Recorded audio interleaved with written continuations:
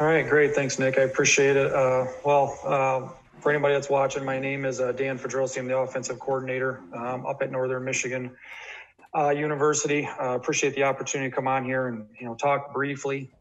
I will try to keep this as brief and to the point as I can. If you're watching this and maybe you've ever ran into me recruiting down that way, I can talk. So I will try to move myself along and be to the point as best as I can. The first thing I want to say is, I just hope everyone's safe out there. This is a unique time. This is really a challenge on everybody's ability to adapt and, overcome and deal with some adverse situations. And really, at the end of the day, that's football. Kind of what's happening right now, and our university has been shut down, and working on following the guidelines as best as we can. But it's really forced a lot of these virtual and digital learning sessions, and I think they're fantastic. You want my opinion on it? I hope this is something that continues. I think between Nick and some of the other people I've had a chance to talk on a presentation that are setting these things up. That's kudos to them. Great job by them. This is awesome. Now someone can come and watch at their leisure, as opposed to kind of be constricted to the ability to come up to whether it be, to Northern Michigan and watch a practice. Well, now that we've all kind of learned this element a little bit better, we could do this more. So kind of my second thing is my contact information will be on all of my slides, as you see here, both my email and my cell. You can reach out to me directly. Not a problem at all. It should be on all of my slides. So as you're watching this, if you just want to jot it down and reach out to me, feel free. I'll certainly respond to you as quick as I can. Like I said, even if it's setting something like this up, we've all become a little more familiar with it, and we're all hoping for a season this upcoming fall. Definitely seems like it's getting there, but let's all make the wise decisions and doing the best we can to make sure we get that season. That's kind of my opinion on it, my focus.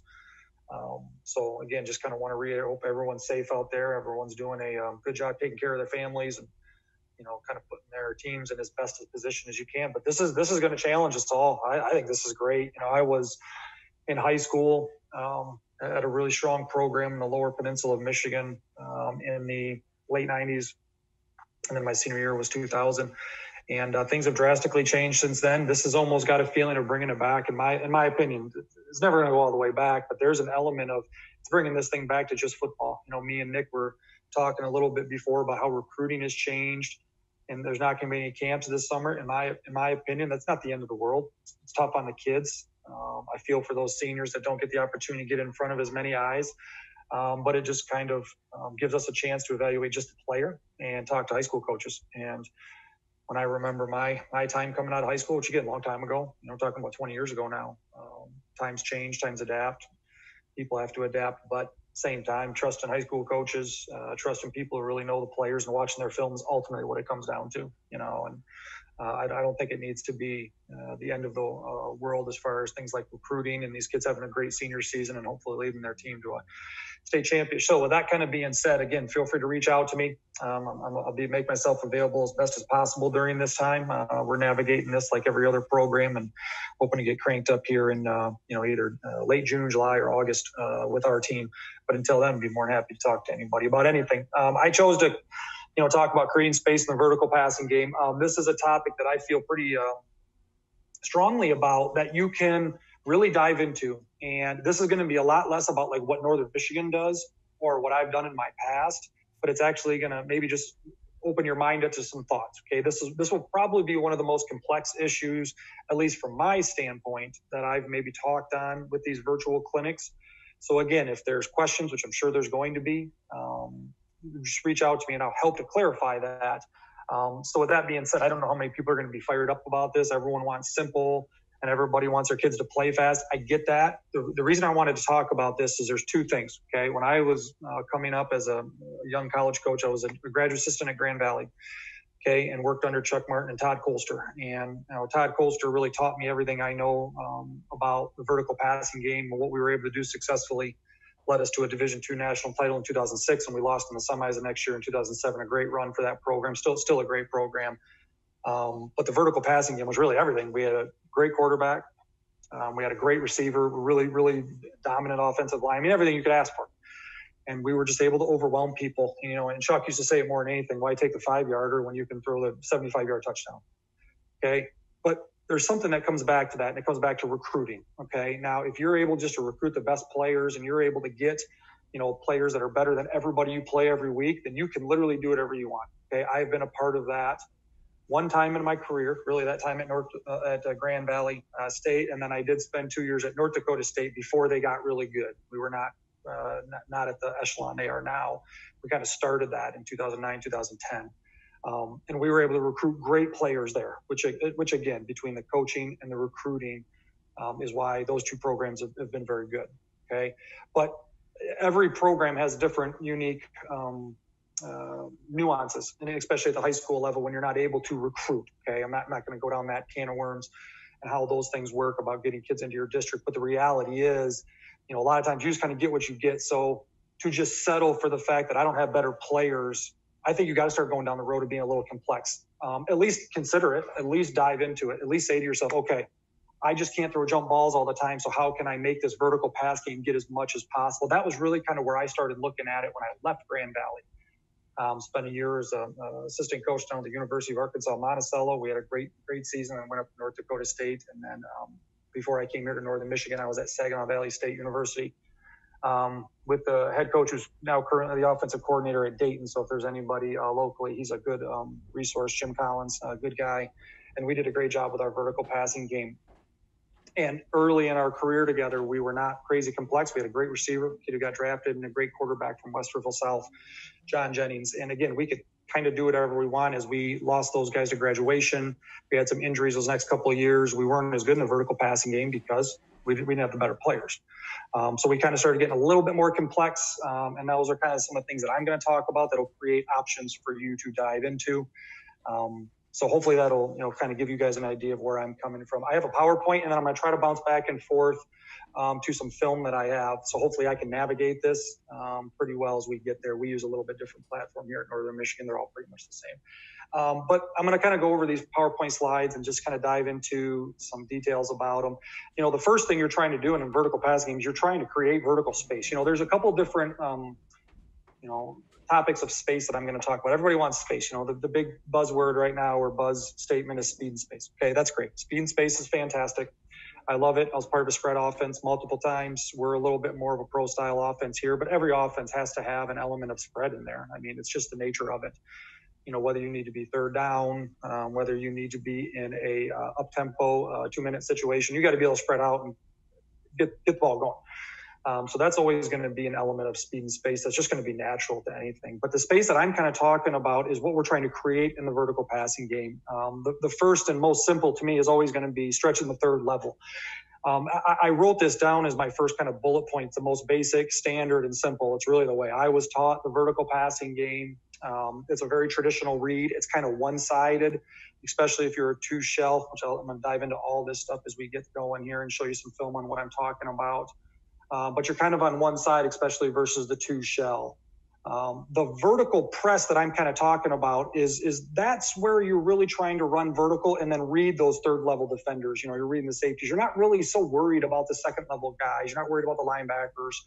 You're not worried about the Sam linebacker as far as in any kind of a read or really worrying about affecting them in the concept, to be honest with you. It's running 4 dudes down the field, reading one of those third level defenders and trying to at least find the best space or take the best matchup. Okay.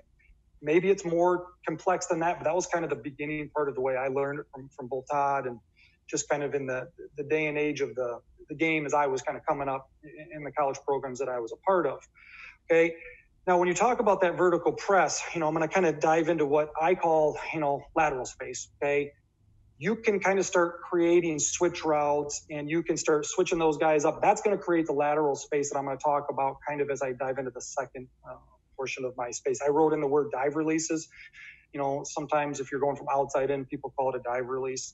I have at times. We do a little bit here.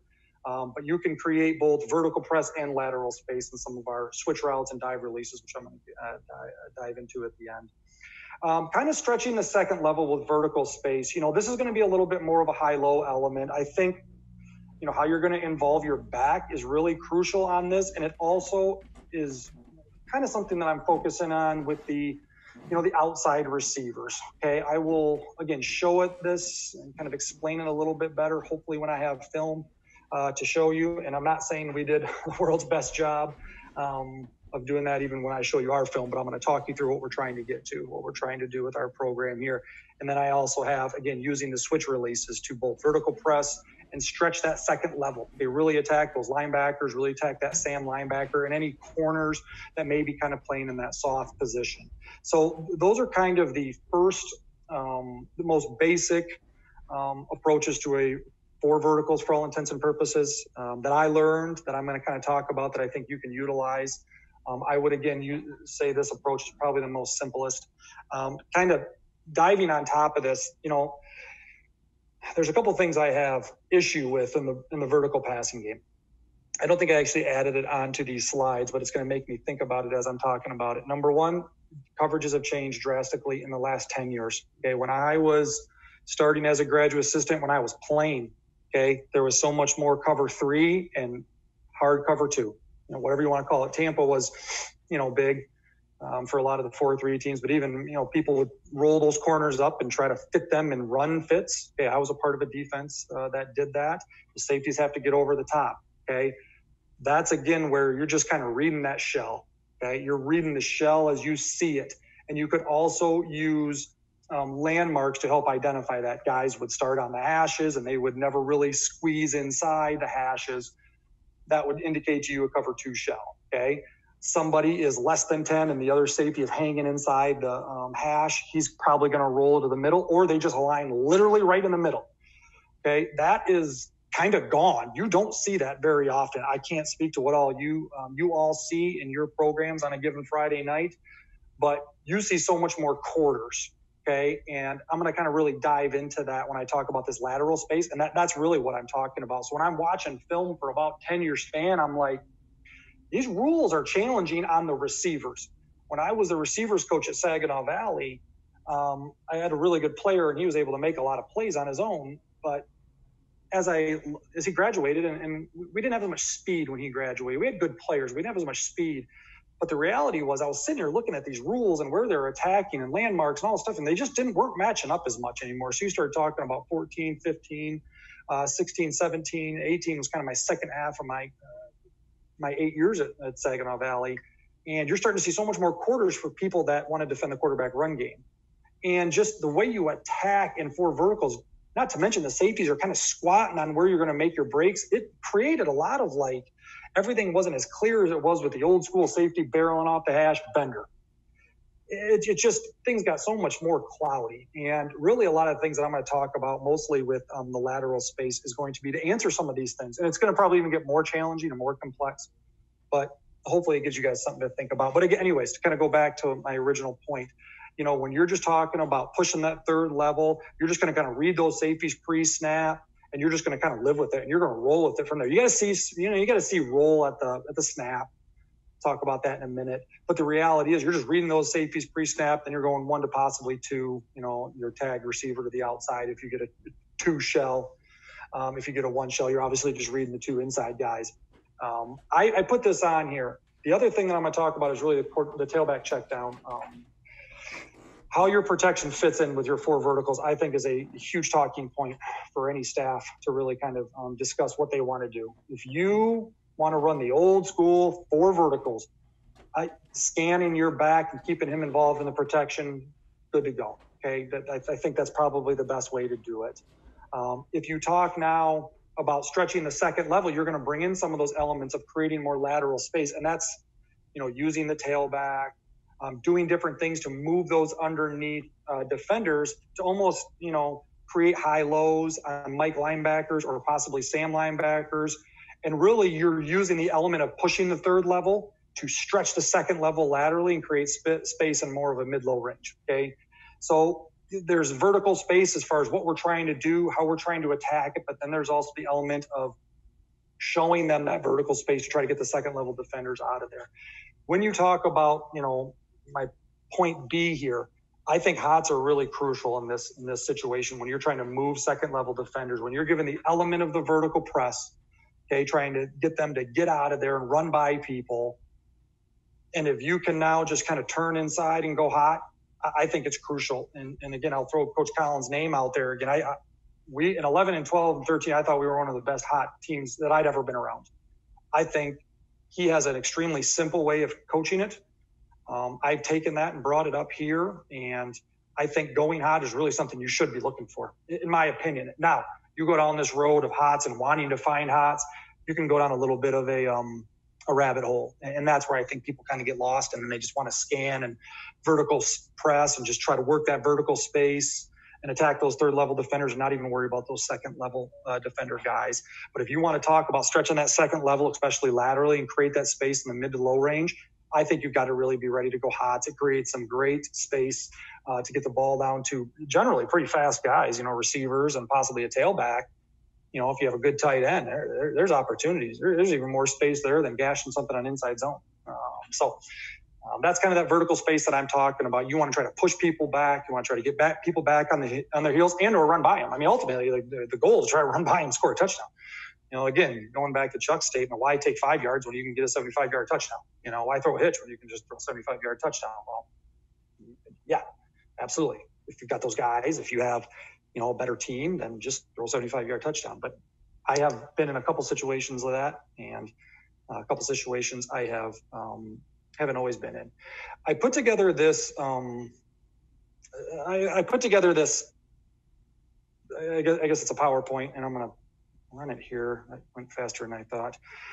I'm going to talk about now, show this as best as I possibly can. Really all I'm talking about, just to kind of clear it up, and again, it already ran, so I'm going to kind of run it again here, is I've now got a two-shell look. And again, this is something that I can really dive into more if someone wants to reach out individually, the whole one-shell, two-shell thing. That's probably another can of worms that, for me personally, that we may not have time to talk about. That's kind of where a lot of people may disagree with me on, kind of how to view it and how to read it, and that's totally fine. But really kind of the standard old school reading your pre-snap safety two-shell look, this is kind of what I'm talking about, that third level stretch. I am trying to scream off the ball. Those were supposed to be tagged together. I must have kind of messed that up. Okay, so I've got this receiver here who may be my tag guy, and I'm using this as my hashes. And obviously if the safety works off the hash, he's here now. Okay, the ball's going to go right here. That's my number one read. Okay, he's my tag guy. That quarterback gets in his drop. That safety pushes for width. Let's see if I can do it one more time. It kind of goes in sections here.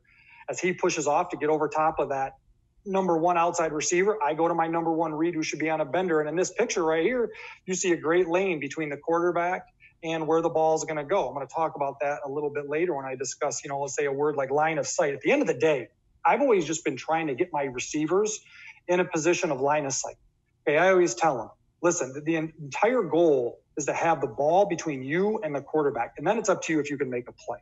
Okay, making a play with a defender, okay, between the quarterback and you is a recipe for disaster. Okay, so right here you can see a good line of sight. Okay, that safety, again, show it one more time. That safety is worked off of the hash. Okay, and then our number one read is kind of bends in there to a landmark, whatever you see fit. We work -2. Some people work -1. Some people run a skinny post. Whatever you want to do, I could really care less. Really, it's kind of getting the same spot. The only thing you don't want to do is drag into this other receiver on these third level, old school vertical stretch reads. But there's a good line of sight right there. Okay, but again, I'm not really worried about the second level defenders in this old school deal. Either I don't want to say it's a lob shot, but you're trying to put the ball down here, okay, so the receiver can catch it and maybe score a touchdown. If you do try to dot him in the face mask, that's where you kind of bring the mic into play a little bit. But in this third level stretch, I'm trying to create space at the third level. I am trying to push them vertically, make it as simple as possible on my receivers. And if that safety pushes off the hash, I'm bending it. Now, as I go to my next one, I think I have the safety hanging vertical. Okay, now let's talk a little bit about a one shell look. Okay, I'll come back to that one if I missed a slide. Maybe I didn't save that other slide. Okay, so now, again, you're talking about safety rotating to the middle of the field. Now you're working your two inside verticals, and they're going to generally stay outside the hashes. Okay, we could talk more about landmarks in a more, one-on-one meeting if anybody would like.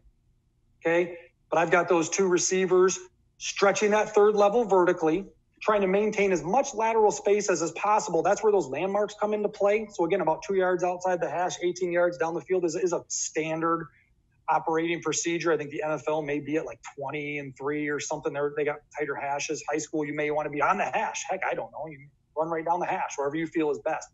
But you want to maintain enough spacing okay, laterally to make sure that this high hole safety now can't play both. That's obviously the whole point of what you're getting to. Okay, but again, let me go back to this. Okay, so sorry guys. When I run this again, you see rotation, but you don't see people line up a lot just like this. Okay, so much more commonly, you're going to see. You see this second level read now. You see quarters looks where people maybe roll at the snap and work with action, or they play flat footed.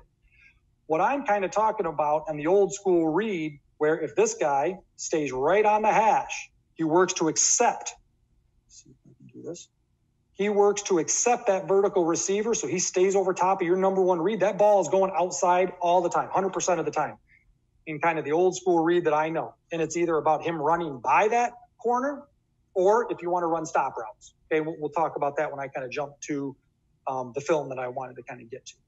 Okay, so when you're kind of talking about again, I'm using the word old school, and I've been coaching since 2006, so I guess this is year like 14 for me. I don't know if that makes me part of, being a little bit older or still young. I don't know. But when I learned it, this is really all we focused on. There wasn't much more to worry about. And then as people started running so much more quarters, you just didn't see this very much. But here's where my mind kind of went, okay? If I get a one shell, I'm reading the two inside verticals to a possible dropout. I generally want to sweep across with my reads. But if I get a two shell, now I'm just on one side, and the other side's kind of dead, okay? That always kind of triggered to me. I didn't love that, because of all the combo coverages that we see, and because of just the straight quarters where people are going to line up to formations, which I'm going to talk about in another slide.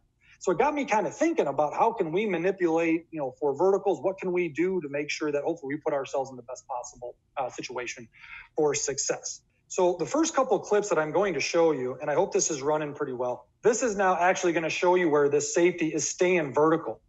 Okay, and I always remember, in Coach Collins, we had an unbelievable passing attack. We were, I think, one of the best in the country, in my opinion. And again, a lot of it had to do with players. I'm not taking anything away from the players, boys. Okay, I'm not going to do that. But the reality is it was pretty simple. And that safety hanging, working vertical right there, that ball's outside 100% of the time. And as the receiver coach, both myself and then our other receivers, we'd always kind of talk about wanting to work that middle a little bit more. How could we, dictate to ourselves finding some other open guys? And again, it was more of a philosophy thing with Coach Collins, and that's fine. And when we executed it well, we were unbelievable. Now this corner makes a nice play. Okay, but you can see, remember what I talked about. This is a missed throw by the quarterback. Do you want to throw a 5-yard completion, or do you want to throw a 65, 70-yard touchdown? Now, this corner makes a hellacious play, but that receiver is by him. That's the right read. He's got a good matchup. This is third-level space right here. We're creating vertical space. This kid was not very fast. This is an extremely slow player. Okay, love Ryan. Okay, he's a good senior for us last year, but he might have been a 5-flag guy. He may not have been able to break 5 flags, especially at about this part of the season. He runs right by this guy. Look at the pressure he's putting on that corner. He's gotten him spinning around. That was a good player. Okay, this safety's got to hang because he's playing more of a quarters alignment. Okay, this receiver actually gets knocked down, and when he gets knocked down, he gets off the hash and tries to go make a play. He's nowhere near. If that ball is 6 inches ahead, great play by the corner. Got to give this kid credit. That ball is 6 inches ahead. If this receiver is able to catch it like this, I don't know if this kid's going to walk into the end zone for a touchdown because, again, doesn't have the speed. But if you got a 4.6 kid, that's a walk-in end. That's what Eric Fowler used to catch at Grand Valley when I was a graduate assistant for wide open touchdowns. And we would just heave the ball down the field, and we'd be, throwing for 400 yards a game. And everyone's like, oh, you guys are so dynamic in what you're doing. This is what we were doing. Super simple. But again, in this situation, our quarterback has to be pinpoint because this kid doesn't have the speed to really separate when that ball was thrown. So he feels like he has to drop it in a bucket. Okay, so again, kind of going back to, how do you want to, affect the game? And for us, we didn't affect the third level very well. We didn't have the speed to really do that. Okay, I've got another one here for you where we actually, do a nice job of catching the football. So again, a 2x2, more of a spread alignment. And we are working down here again to the bottom. Same deal. Look at this. And this is kind of what I'm talking about. This is where I look at these types of concepts. I'm going to pause it here for a quick second. I'm going to slow it down. Where I started looking at this and saying, okay, I think there's more to evaluate here. Whether you choose to do more is up to you. But this receiver on the inside is pretty open. This is what I would talk about with line of sight. I agree with the quarterback here. And the way I learned it from both my first couple of years of coaching and what Coach Collins taught us, and I don't know what he's teaching at Dayton now. You'll have to reach out to him. But this is the correct read. That safety was vertical. Take your matchup at worst. We chose to keep this thing locked. The kid goes up and makes a play. Okay, and he couldn't do this enough this game. We didn't score enough points in this game. But you can see right there, this is correct. This is the correct read. Okay, but because of this defender, he's kind of out of it. Well, he looks pretty open to me. And if he were to catch it, now maybe if he catches it, that safety, maybe if he's catching the football right now, the safety's obviously going to drive on him. But what if he breaks that tackle? He got a chance to score the football. Okay, and so this is where I start looking at four verticals, and I think mostly because of the quarters coverage, I think there's more to it. I really do. I think you want to look at it more than just stretching the third level, because to me, everything that I know, this is correct. The safety is vertical, not getting off the hash. Ball goes out here 100% of the time. Okay, in the way that I've learned it, and you can have good success doing it. We had success here on this specific play and the play before we could have. So again, anything can work. I'm going to make that very clear. Anything can work if you emphasize it. Okay, now here's what I want to talk about as far as carrying over the slides that I already showed you, kind of that one shell read. This is, again, what defenses are doing a phenomenal job of doing. They're holding their alignments and spinning late. We did get pressure here, and they spun to a one shell late, but look how good of a job these defenses are doing as far as hiding it. Initially, you would think they're going to rotate the other way. Look at this high safety who's kind of sitting right on the 40-yard line, and then you've got the other one who's down. Okay, they try to rotate away. Our quarterback does a phenomenal job. We should have the back blocking, and we were a scan protection here. Okay, so the back is actually working over there. He just didn't flash his eyes. We should be fully protected here, 100% protected, and we caught them working away. Line of sight for that quarterback and the receiver, easy completion. And again, I would have loved to have seen it on the run. Okay, so now instead of the ball back here, the ball right here, he's now got a chance to defend himself off that high safety. So that is the next step. That is just, to me, that's repetitions and that's work, but I'll take this. We were running a shutdown out here. Okay, but again, right now, because of the one shell rotation at the snap, we're working inside to inside. And in this case, we would be working across because of who's tagged. So you have another dropout over here you guys can see is actually pretty open. I'm going to dive into that just a little bit later as well. That's kind of what I'm talking about with as far as attacking those second levels while using the four verticals concept, where, I kind of view this as attacking the second level. Okay, so again, those are things I can clear up if anybody wants to follow up with me on this. But there you go. That's a nice job. But again, what you don't see, that you used to see 15 years ago, is no one lines up just like this anymore. So your quarterback has to be ready to read that on the fly. So initially, because of this look, okay, and this is where, again, my mind started going to, okay, how can we continue to develop this to make it even more efficient? Not easier. I'm not going to lie to anybody in this talk and say I'm trying to find something or get you to think about something easier. I'm not having that conversation right now. This conversation is actually about complexity. All right. If you don't want to hear that, that's fine. I'm not going to stop anybody or argue with anybody about what they want. But my initial read, because of the two shell look right now, okay, if you remember that screen, is 1 to 2. But once they roll, now it's 1 to 2. And that's even in this old school way, the way I learned it. Okay, now maybe you could identify that early enough. Great. Okay, I'm not going to take anything of that away from you. The game's happening fast. That's a lot happening. So you're already down the road of things being pretty complex. So you might as well go down the road, at least to consider it. I'm going to be honest with you guys. Okay, if that's complexity, and I probably had to pause this 2 or 3 times till I really realized pre-snap which way they were rolling. How can you sit here and tell me it's a completely balanced defense? How can you tell me which side they're going to roll to? I mean, the reality is they bring both edge guys and they cop the middle linebackers out. So who's to say the safety is going to roll right versus left? Why? You don't know which one of those middle linebackers they want to have match up. Okay, so when you're attacking that third level, there's complexities to it all as is. I don't care what anybody tells me. There's going to be times your quarterback's going to miss and you're going to say, oh, it's supposed to be easy. You're just, worrying about the 4 receivers. You're attacking safeties and pushing corners. It's that easy. No, it ain't that easy. I don't care what anybody tells me. And that's where I started kind of going down the road of just a little bit more complex parts to it. Then I think I have one more of this basic safety read. This will actually kind of start talking a little bit about how to use the back, which will be one of my last topics. Okay, again, you got a pretty standard looking 2 shell right here. All the indicators are there. Both guys are pretty darn close to the hash. It's my number 1 old school tip off. Both guys are playing flat footed, starting to kind of indicate to me more of a quarters than an old school cover 2. Okay, the safety to the top is a little bit deeper. It might be more like a half field coverage. But there you go. Okay, so if you're going with the old school read, okay, this receiver should be bending it in there. You've got a chance for line of sight. He doesn't bend. Quarterback doesn't like it. He's forced to take his matchup. Okay, you don't really have much of an opportunity for this guy. where you don't really have much of an opportunity for this guy. They're kind of dead. And that was always kind of the way I learned it. Now, maybe some people have a different way to teach it. Fantastic. I'd love to hear that presentation as well. Okay. So when you're kind of talking about initial two shell reads, if they don't move, you're kind of locked into 1 to 2 to possibly finding your back. But if you want to really push that third level and create space down the field, you want to keep your back in. That was actually something me and Coach Collins got into pretty well as far as looking at it and having the reason for scan protection is we wanted to push the ball down the field. Okay, we didn't want to have a bunch of check downs. If we're calling verticals, we want to get the ball down the field. And then, so we would use our scan protection a good bit to make sure that we could push the ball down to one of those 4 vertical guys. But you can actually see right here. Now we're going to kind of start diving into that space of the second level. That is a pretty good amount of space created. Easy line of sight and a lot of room for that kid to work, depending especially on what the SAM does. Okay, so that's kind of what I'm talking about as far as that 2 shell look, where you're kind of limited. Now, again, the ball should really be going in here. Middle field's open. He's getting depth. He should be going in there, Whether the ball goes in there, I don't think that's where the read, the way I was taught it, should take it. The ball should go outside. The receiver should be going in there. The ball necessarily should not be going in there. The kid just makes a play. Well, maybe don't yell at him. Kid goes up and makes a play here against one of the premier defenses in the country. And they took it to us pretty good, but the reality is that's kind of that old school attack the third level approach. I want to transition now to lateral spacing. And this is probably where I'm going to lose some people. There's a couple of different things that I'm going to focus on my next couple slides. Number one, and I can't remember if these match up exactly with like A was the first slide. I forget exactly how I set this up, but using condensed set and FIB sets. Actually, this is the whole purpose for me looking at 4 verticals in a different scope.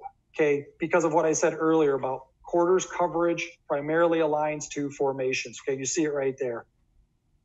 That's going to throw off some field landmarks no matter what anybody tells you. I'm going to have a safety lined up in the middle of the field. And people can talk about that umbrella and that shell. Well, you still have to read roll at the snap. So if you're reading roll at the snap, then you really don't know what it is. Okay. So what happens when you have condensed sets and FIB sets is you have to read that on the fly, which you're doing anyways. Okay. And this is again where I kind of lose some people. People want to make determinations at the snap and say, okay, I got a 2 shell coverage, which that was another thing that used to drive me nuts. I'll talk about that in a minute.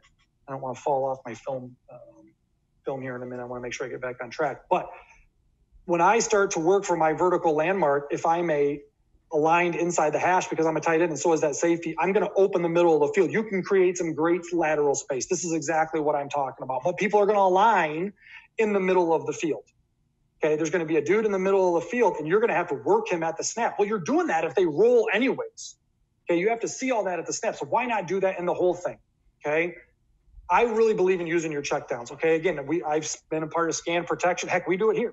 Okay, we did it at Saginaw Valley because Coach Collins wanted to push the ball down the field. I wanted to push the ball down the field because I was coaching the receivers at the time. We had a really good one. But the reality is finding that back is a dynamic element that if obviously, Tom Brady's the greatest ever and the teams he's been a part of, but him finding those back is, man, pretty good. Now you have to push the ball down the field to be able to get some space with that back, or else they're just going to sit on the back if you throw it to them every single time. But the reality is a lot of times those second level defenders turn and run, find the check down on the back. That's a great opportunity. And then the burst, where is he going? And then what's that Sam doing? Okay. So if you're bursting that back and you want to try to find him, there is a ton of space to the field, especially if corners turn their back and run. Sam's try to get for a ton of width underneath that drop out to the field. A lot of space for that back to catch the football. And you talk about speed and space, got a really good chance right there.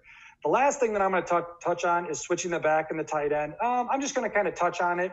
I wouldn't really recommend a huge element of it if you don't like it. It doesn't change anything, but you got to have some pretty good backs. We did a ton of it at Grand Valley in my time there. I don't see a lot of people doing as much of it now. Most people use their backs, but we were super involved in having the back get involved in our 4 verticals passing game. So I've always liked it. I've always wanted to use it. I've got a little bit of film to show you of that. Listen, the reality is the linebackers are just naturally going to widen with that back a lot of times. Okay. There's just going to be more room for that check down with the tight end because they're going to switch because those linebackers, they're like moss to a flame. They just look at those backs, they're staring in the back, or they see them move. They just naturally move with them. Okay. So there's benefit to it right there. Okay, again, I got another couple of clips here that I'm going to try to explain what I'm talking about as far as, number one, declaring the middle of the field. Okay, I think this is crucial to it. And then using those condensed sets and then FIB or formation and boundary sets to actually use to our advantage. And you look at this, and this is where it gets cloudy. But I'm saying it's cloudy anyways.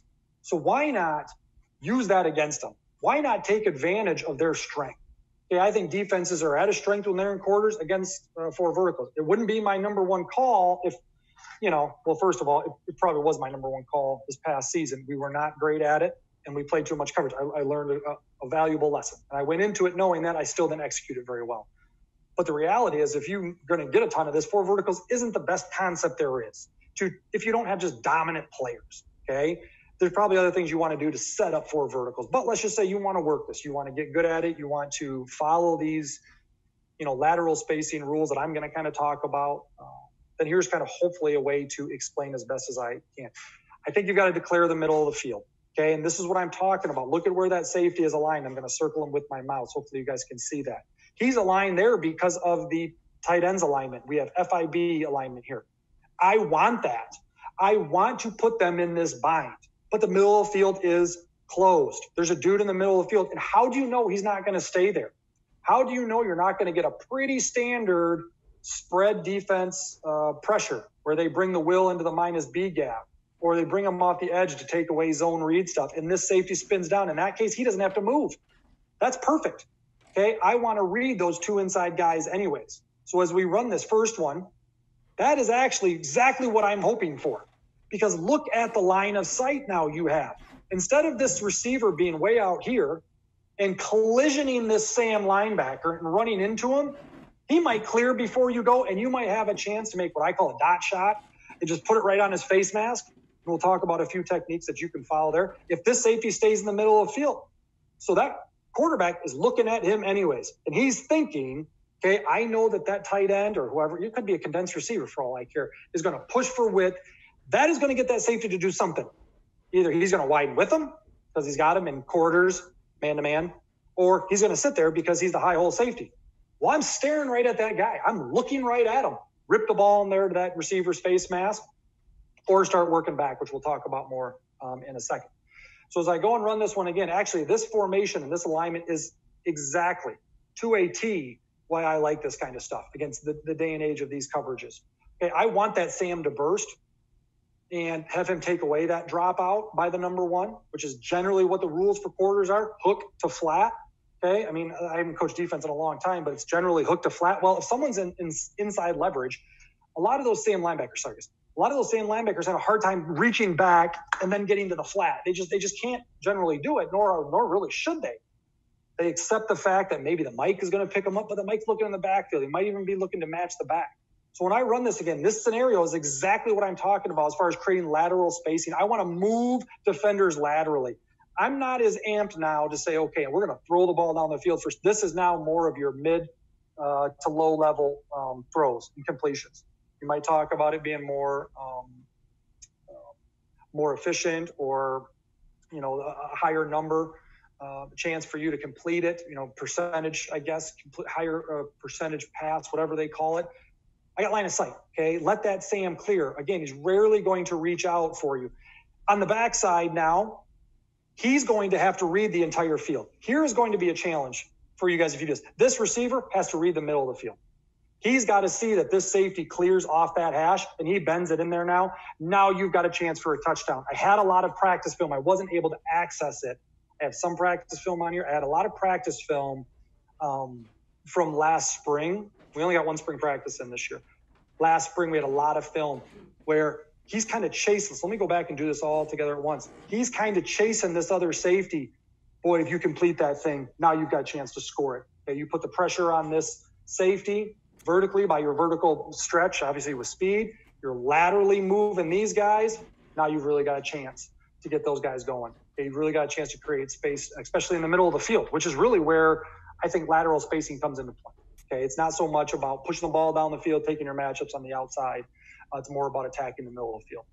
Okay, now when I go to the next one here, okay, so again, I could probably talk about that element for a lot longer and show guys a lot more film. Just reach out to me, text me, set up a time, and I'll show you a lot more film But I do want to keep this thing relatively brief to move everybody along, and then we all have things to do. But I also want to talk about, slide B, okay, using the back in the check down. Okay, I think, again, you're talking about creating some good space. I use really that same element, okay, where that receiver is condensed. He's going to widen the SAM and that safety and to clear the middle of the field. So this is my number one read. That second receiver comes over there, but this guy sits on it pretty good. It just doesn't feel good. So your quarterback is one, he don't like it. That safety's hanging. Maybe I drew this safety a little bit too deep. Maybe he's hanging, okay? This safety right here, he starts to work back. He's working to the other middle read. It's not working outside anymore because I'm creating lateral spacing. I'm moving people laterally to try to rip the ball into the middle of the field for good space. Not necessarily a touchdown, but for good space, okay? 1 to 2. Now we add in the back because maybe even that linebacker took away one of those two routes. Look at all this space for the back. We've got a nice little triangle right here. That is kind of your 1, 2 to 3 read. Okay, this is a little bit of kind of just taking that outside initial, basic read, and if I'm not counting on the back and kind of moving it inside.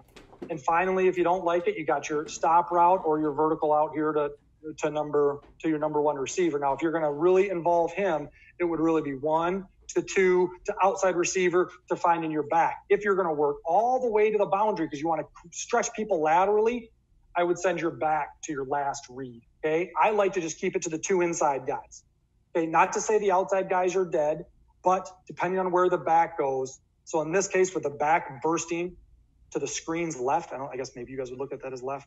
It would actually be this outside check down that would or throw that we would be looking for.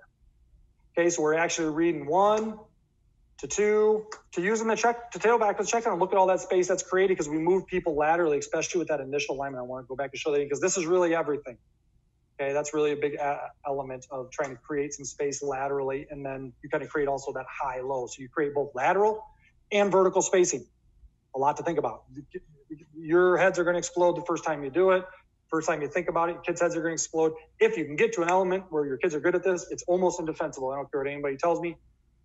Probably getting a lot of arguments over that. Okay, I'm going to come back to this later. Let's go back to some film here. I got a little bit more film to show. So now we're going to kind of go through a few clips that I think show a little bit of this lateral spacing element that I'm talking about. Okay, let's make sure I can find the right one.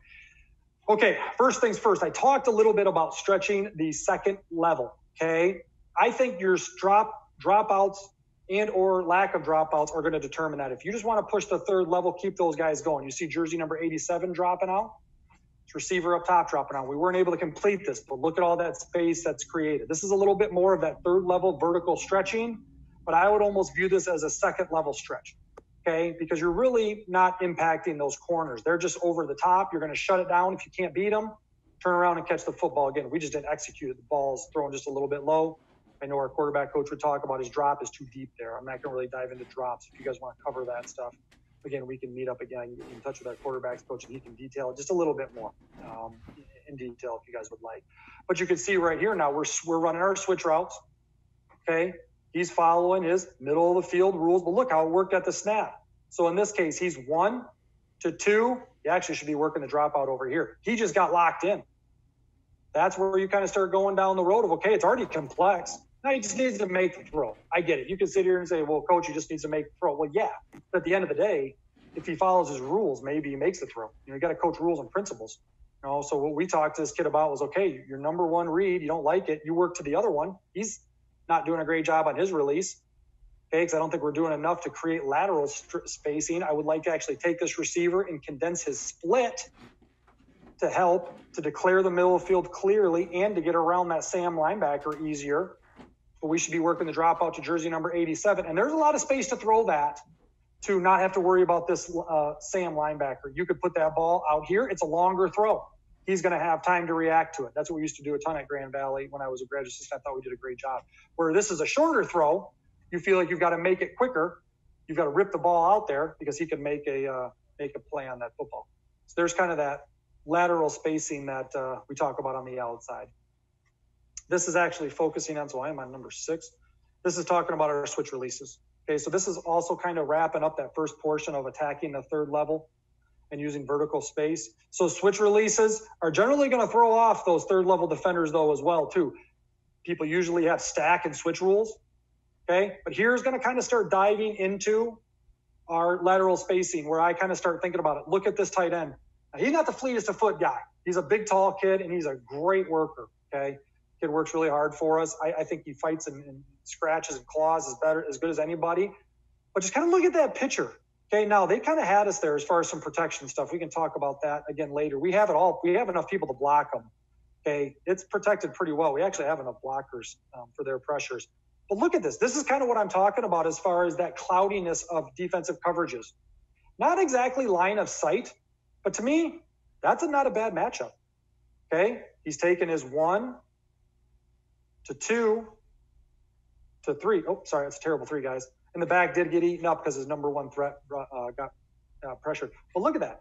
This is always what I would say to anybody. Okay, and this is actually, I'm looking down at my notes just to make sure I made a point on this one. This is where this whole thing starts for me. Okay, and if I've lost some people, if this is too complex, okay, call me up and let's talk about it, or don't do it. That's fine.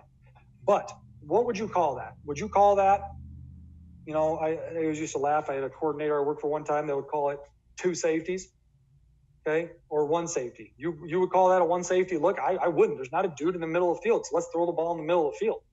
It's kind of what I'm getting at. These are those combo coverages, those unique alignments that we have used our FIB set. Nobody in the middle of the field. I want to throw the ball in the middle of the field. This is where I usually kind of get into this. Like, people don't understand. It's a 1 shell. Hell, it's a 1 shell. There's nobody in the middle of the field.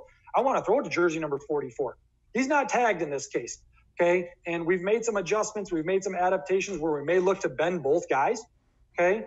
If it's a true legitimate 2 shell, in this case right here, if he reads that as a 2 shell, he could make a slight bend right about there. That's line of sight. Imagine if he's catching the football and almost running it. I'm not going to say like a slant, but darn near like a post, hard post. He's going to his locked landmark. He's correct here. He should just eat this guy up. Where the ball gets thrown is correct based off what we did a year ago. Okay, that is 100% correct. This was a old school vertical 3rd level read. We were 1 to outside. But I want to do more stuff where you're attacking the middle of the field. Look at that. There is literally nobody. Now, if this linebacker bats it down, whatever. There's nobody between the quarterback and this guy's face mask right now. There is a guy right here that could fall into position. I want to work the middle of the field against a 2 shell. That's where this all comes down to. Look at this. This is a combo. There's nobody in the middle of the field. I want to take advantage of their defense. Now, I wish I had a faster player. I wish this tight end was a little bit faster so that when he made that bend, he could catch it and score it. But you're telling me this guy's going to get off the hash, okay, and stop this guy anywhere near that 35-yard line? You're crazy. We're going to get a good chance at 15 or 20 yards here if we don't score the football. Okay, but we had to throw it in that tight window because of the old school 2 shell rules. Okay, well, if that's the case, do you view that as 1 shell? How do you view that as 1 shell? And then where would his landmark be?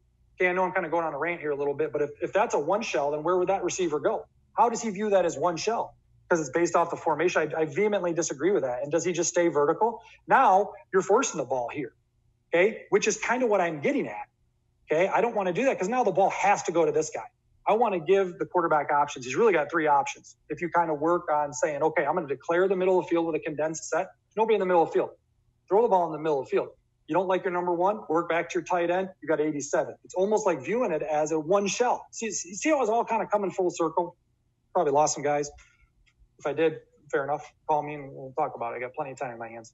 Kids go to bed about 8 o'clock Eastern time. Let's do this. All right, now, the next one here is again, another example. We got sacked here. I hated to have to show this one. I couldn't pull up my spring 1 practice film from this year because we had a couple good ones.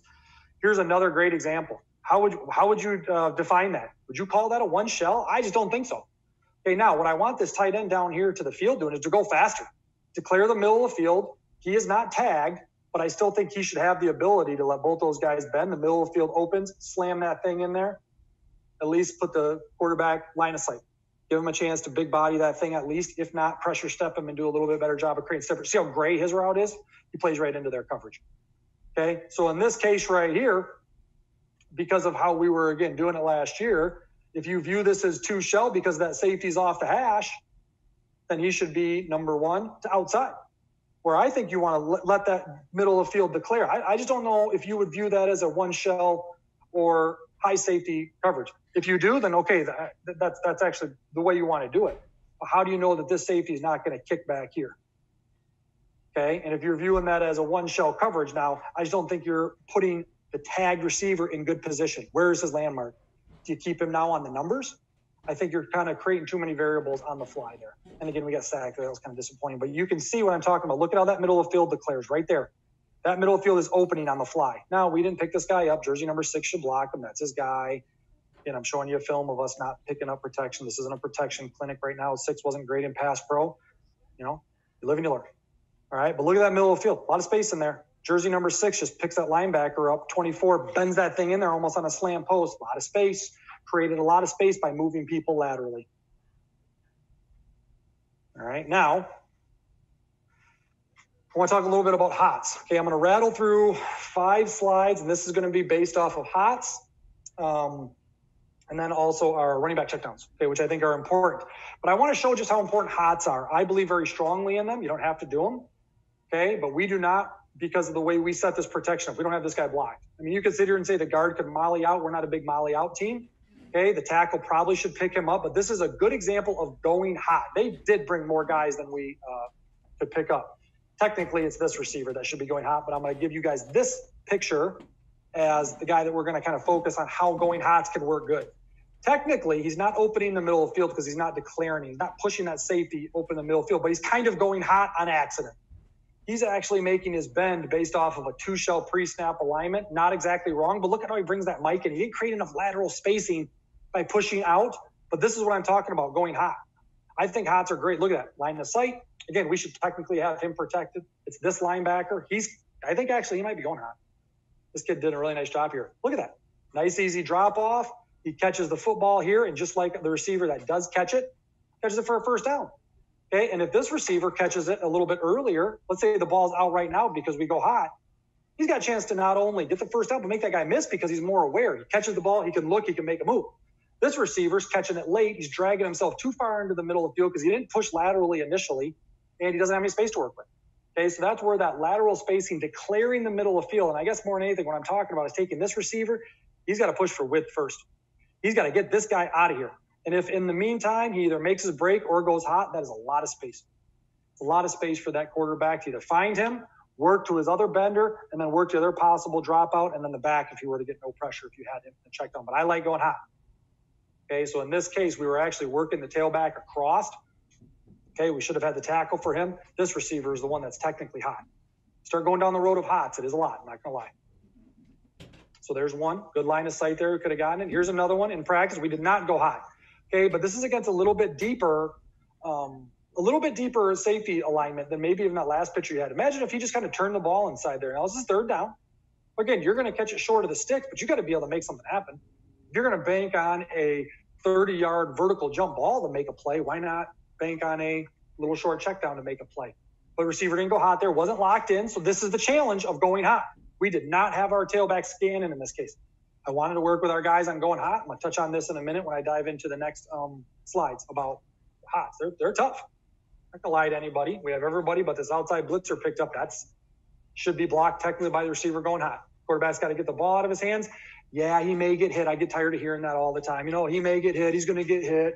Quarterback can't make a throw on his back, blah, blah, blah, blah, blah. I've seen quarterbacks throw hot if the receiver goes hot my entire career. Okay, so don't get me started on the hot conversation as far as it can't be done. It's got to be coached. If you're not going to coach it, don't do it. If you don't want to do it, don't do it. I'm not going to argue with anybody there. But at the end of the day, if this receiver turns and runs a slant, what are some of the best routes to run against man-to-man? Slants, meshes, okay, rub routes. Well, guess what you're running against this pressure and against this coverage? It's man-to-man. It's off cover zero, guys. You're running a slant with more space, okay? But I think he's doing a nice job of attacking laterally. He's declaring the middle of the field. He just got to throttle down inside and go hot. Sorry, kind of went on a rant about hots there. I believe very strongly in hots. Okay, this is another condensed set alignment. This is actually really important. I'm going to talk about this, then I'm going to talk about the running back checks downs. Here's what I've noticed about condensed sets, even more so than the FIB. This is the only good one I had, guys, so I wish I had more. We didn't do a great job of it. I'm sitting up here blabbing and talking about all this stuff. We didn't do a great job of it, okay? Something we want to work on this fall. But what you're going to generally find with condensed set is the good old corner divider rules. They're not going to chase you in there. Sometimes they do, okay? But if those corners are going to stay outside, as you push for width, as you push for your lateral spacing, you're going to start getting those corners to turn and kind of discombobulate them, okay? On my slide, I think I didn't want to try to spell discombobulate because my auto check wasn't on. So I just mess them up. But look at what you do to that corner. Just because you start tight and you push for width. Okay, now again, this is an old school vertical read.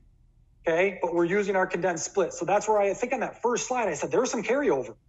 You can use the lateral releasing to create lateral space and discombobulate people and use your old school third level vertical push. So we are literally in this case reading 1 to 2 in this game. Okay, we'll talk about some ways that might be easier to do it than we even did it last year. But look what he does to that corner. That corner initially starts turned inside. He pushes for width, he turns outside because of probably divider rules and the rules that they're teaching the corner, and then he throttles. That's a lot for any corner to handle. Unless you're going up against a first round draft pick or a kid that's a all state, top 200 kid in the state kid. Listen, the reality is that should be a pretty easy, just you should be banging that ball out to the stop route. Okay, and that's what I like about these condensed sets. Again, we didn't do enough of this. I'm not going to lie to anybody, but this receiver did a great job of creating space laterally while using our old school vertical spacing reads. Okay, he's reading 1 to 2.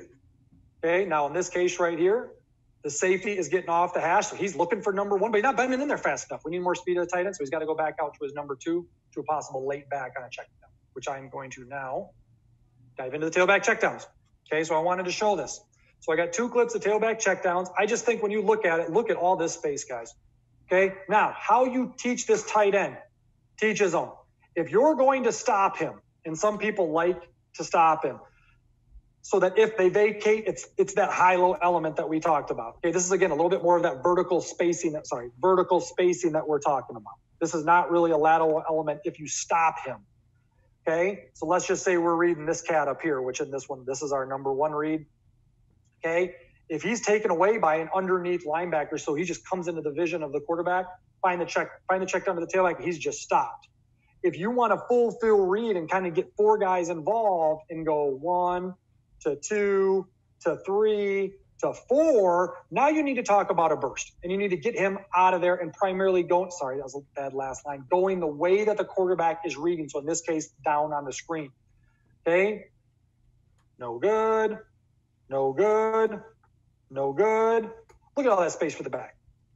Now, yeah, okay, easier said than done. Takes a lot of time. We got to work it. Just like anything else, you got to work it. Look at all that space. However, I would like for him to burst, but throttle once he sees the Sam sitting there. Good old man zone rules, old school man zone rules.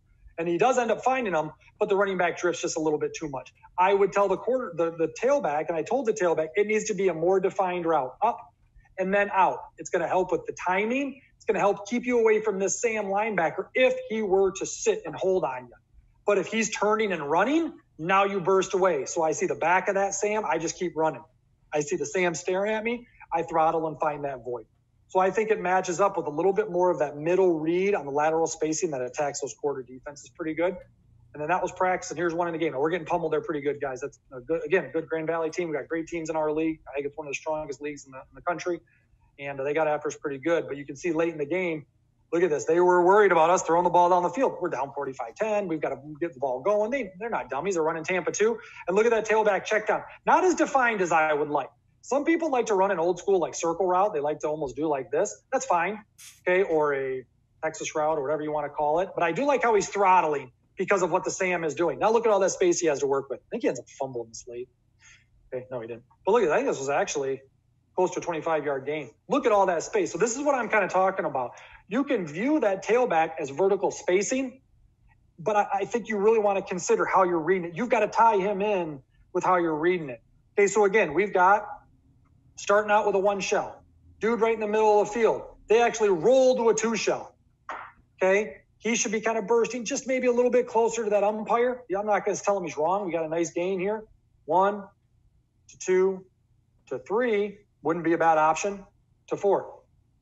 Okay, so even if the quarterback would rip the ball out there to the stop route, he would not have been wrong. Okay, so this is what I'm talking about as far as using your receivers to kind of create lateral spacing. You got to read it differently, though, even against 2 shell. Okay, you're not just going 1 to outside. You're going 1 back to the other bender, back to the other throttle, or vertical if you keep them going down to your back. And that's where I think you don't want to have your back scan. Okay, because I still think you're better off going hot off of this guy. So I'm going to draw an H. Hopefully you guys see that's a sideways H. Okay, I still think you're better off going hot on that. Imagine if you catch the football and you could easily get to the 38 there for the first down. Okay, so just a little bit different read. And that was my last clip. So now I want to go back to my slides and wrap up here. But the one thing I did want to say, you can see we called this Wisconsin a year ago. I think you want to have two different calls for two different reads. If you just want to read old school pre-snap shell, unless they roll 1 to outside 2, I think you want to call it something different, like call that Michigan or something. So your quarterback knows it's a different read. This concept where you're kind of reading middle to outside to a check down, I think is a whole different deal. And if you don't already do it, I think you want to call it something different, like maybe you call it, steamers or something, or whatever. So I've never argued that kind of focusing more on that lateral spacing is a different approach. It's a whole different approach that a lot of times people don't understand. So let me kind of wrap up here. I got a couple slides. Again, I'm not going to brush through them fast. I'm going to share my screen again one more time. But I do want to talk about these real quick because I think they're important points, because I can sit here and do all this talking, but at the end of the day, there's a couple things I think you got to ask yourself in the vertical passing game that I believe all the time get brushed over way too much. Everyone just wants to call 4 verticals, heave the ball down the field. That's great. Again, if you have better players, it's going to work. Okay, you can do whatever you want. I mean, why even call anything else? That would be my first statement to you. If you're at one of the top programs in the state, why do anything else? Why even call a different concept? Just throw the ball down the field. It's like 3-pointers in basketball. Your better percentages are better if you've got a kid, that's a top commit or just a great player and he can make plays. We'll just throw the ball down the field. Why even call curl, flat, or smash or whatever it may be? Okay, so that's my first thing. What do you want to do and why? Okay, why do you want to run 4 verticals? Is it because you want to try to find space and try to hit something on the fly and catch somebody late? Is it because you want to attack when they bring pressure? That's a philosophy. Some people want to maybe check into it when they bring pressure. They only got 3 deep. Let's send 4 guys at it. And that's a great philosophy. But I think you really got to think about what you want to do and why. I don't think enough people think about that in the game.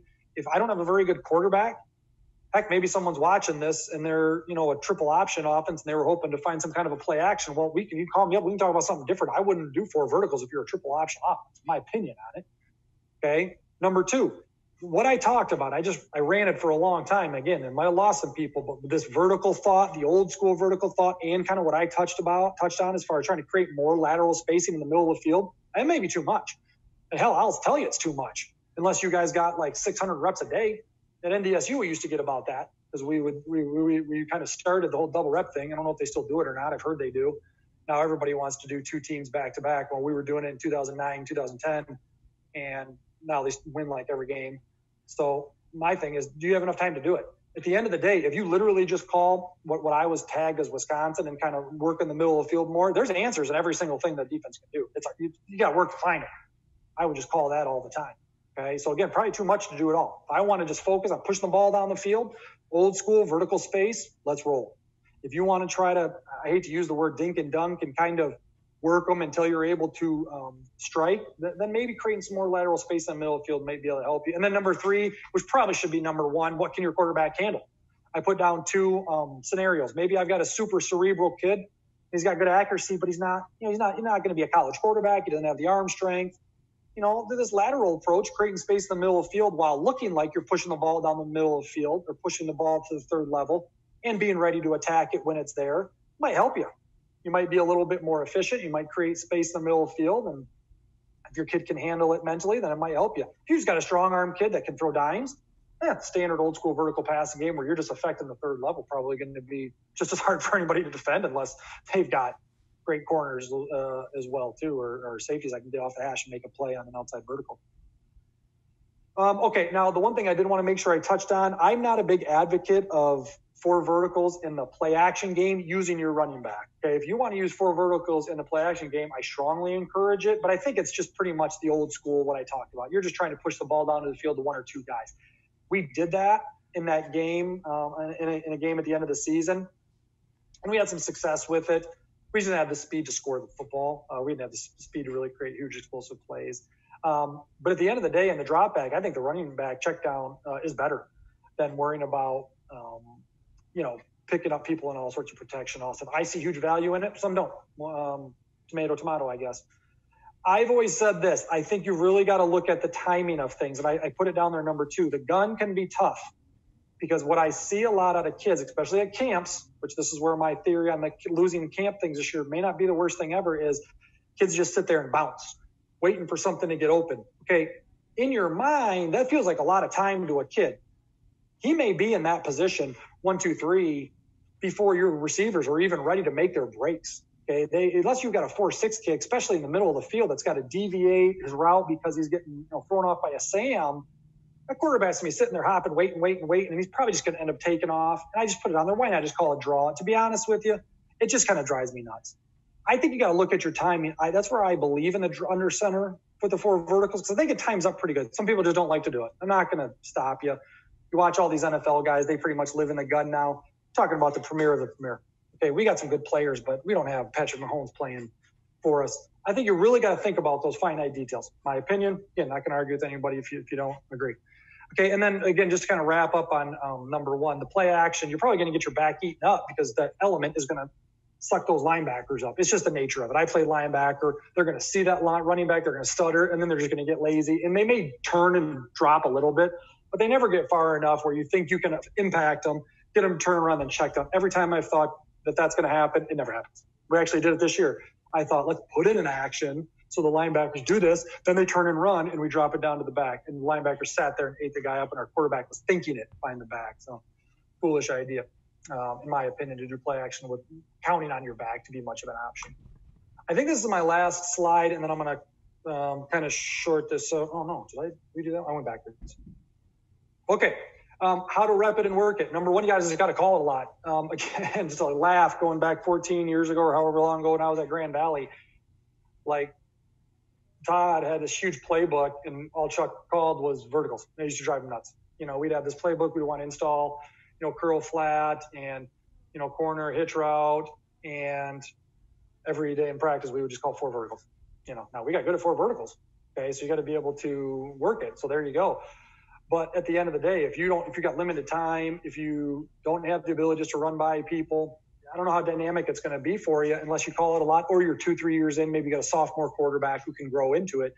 As a junior or senior, he might just be ready and still have all the other stuff worked in as he works up to it. Because I just think the quarterback's got to be really fluid at this, especially if you're going to do things like hots, especially if you're going to do things like counter running back. Again, probably too much for you.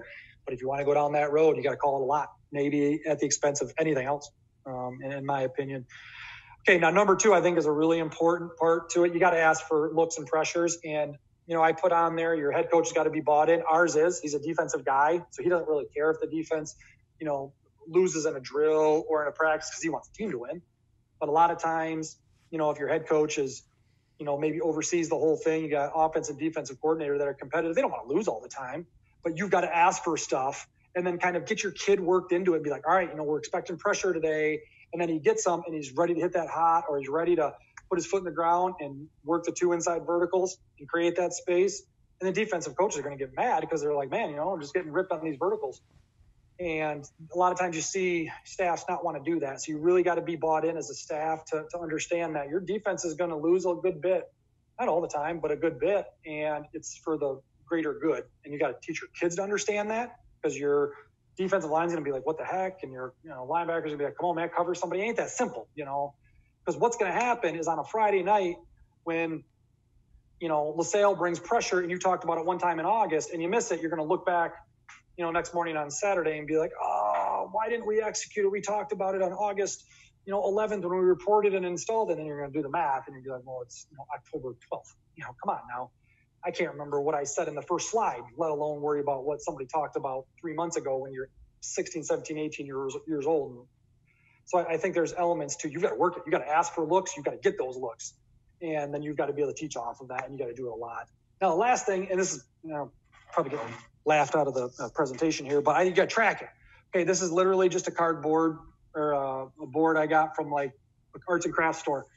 And you've got to track it. So like we tracked how many throws, how many were versus pressure. So we got a couple, okay? How many of them were in 7-on-7 versus in team situations? We didn't do the formations thing, which I wrote that down there. That's something we wanted to do this year. And, we've even got screens on here, how many times we sprinted out. And then we also even tracked our throws and then our catches. If I've got a same quarterback throwing 4 verticals for 90% of camp, well, don't be surprised when your number 2 quarterback isn't very good at it. We were actually pretty spread out. We only had a couple quarterbacks last spring. He was our number 1 guy, and we wanted to get him ready. He hadn't played in a couple of years. But the reality is between the pitch count, between track and throws and track and how many times you've called the concept to make it as even as possible, to make sure that you're working it enough versus working it too much. And then also even diving into even farther and looking at things like formations, how many times you used motions in there. Again, I'll probably get laughed at, but that might be overkill. And again, if you just got great players, guys, it don't matter. But for the schools that maybe don't have, the best players, this stuff can really make a big difference. So that was a lot. And I talked really fast and I covered a great bit. And I think there's a lot more to it. So I would certainly encourage anybody to reach out to me. Again, my contact information is on every one of those slides. So as you're watching it, feel free to reach out. Like I said, I can't guarantee I can respond in that second, but I will respond to you when the kids go to bed or, when I've got some time on my hands, which I'm not sitting up here just, doing virtual visits all day, and all that stuff. So I'd love to talk about this. I enjoy talking about the football side of it. Just because I talk about it doesn't mean we always do it. So I can't always say I have the best experience or we even do these things, but I like the mental side of the game. People probably say it's, you want to be simple and all that stuff, but then when simple doesn't work, well, what's your answers? That's where I always kind of come around to it. So I'll kind of wrap up and say I want to thank Nick for setting this up. I hope this reaches some coaches, especially down in the area. I always liked recruiting it a little bit that I did when I was at a different program. We used to recruit down there, and you guys were always great to me. But more than anything, you guys want to talk football, just certainly feel free to reach out. And I'd love to kind of hear what you guys have to say on your guys' end too. We can talk about other things, whether it be run game or even dive into more protection, stuff like that. So stay safe out there, guys. I wish you guys all the best of your seasons. This is going to be unique. We can talk today. We may get dropped a week in, showing up to campus as a staff and as a faculty and as players a week before camp, and we're going to figure it out. And I'm in. Let's do this. Life's got a funny way of throwing wrenches at you. I'd rather do football with 1 week of prep than no football with 8 weeks of prep, in my opinion. So I know you guys are all preparing and doing a good job down there. So for anybody that is getting ready to get cranked up, be safe out there, get those kids ready. Big believer in the game, keep those kids playing, especially at the youth level. And I think there's two elements. Be smart on concussions, guys. I think it's important. We emphasize that nowadays. We want to keep kids playing, and especially parents want to keep them involved. And that that's an element of keeping those kids' heads up when they're tackling and monitoring and understanding that kid's got a concussion and he's out, and maybe it costs you a game. That's life. There's greater tragedies in the world. But then number two, let those kids have some fun.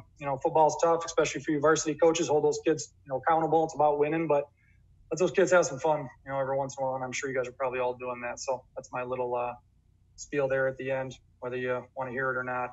So wish you guys all the best. I'm going to stop sharing my screen. I'm sure Nick will wrap this thing up, and take care, guys. And I certainly appreciate the time.